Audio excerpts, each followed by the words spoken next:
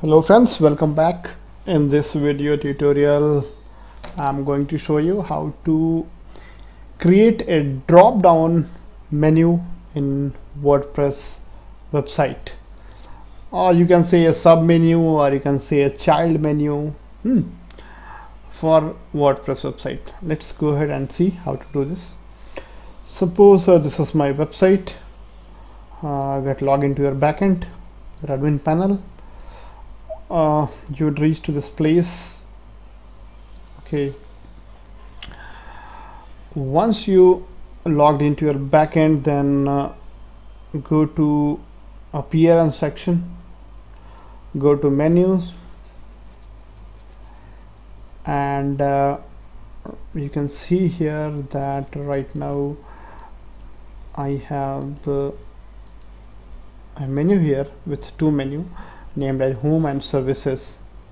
Okay, so suppose I wish to add third menu, okay, as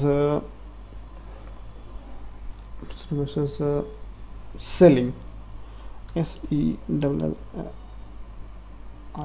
selling. So I would create a page for selling, new page, right here, selling or whatever you wish. Default the template, select the template type and publish it. Once you publish it, view the page and copy the address of your selling page, and now place it here and put a Control V, paste here, add two menus. Okay, so let's see here. If you save here, what would happen? It will be a regular parent menu. It will become a main menu. See here, I want to refresh this page now. It will become a parent menu called selling. So I want this selling a sub menu of services. Then what to do? Just you need to click here on selling and drag it a little bit right and save it.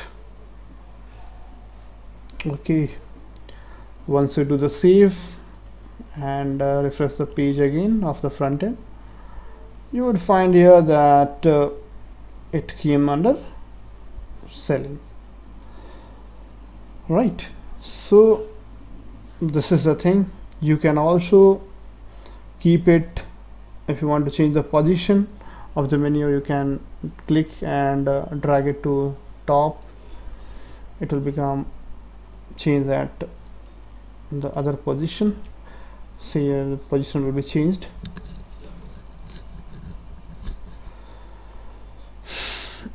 Right, so suppose if I want suppose that this is a sub menu right now of services, say sub menu is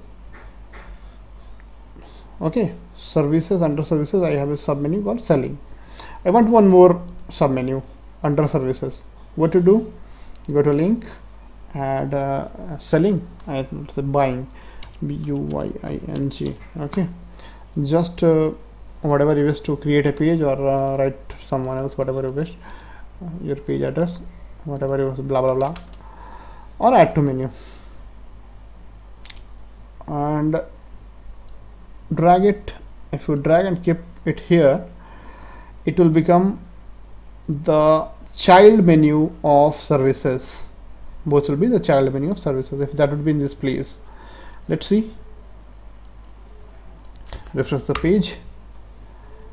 We would find that services would have two child menus. Okay, similarly, if you want to keep it as everyone as a parent menu, then what you need to do is that just make it all in the same line, everybody will become the parent menu. See,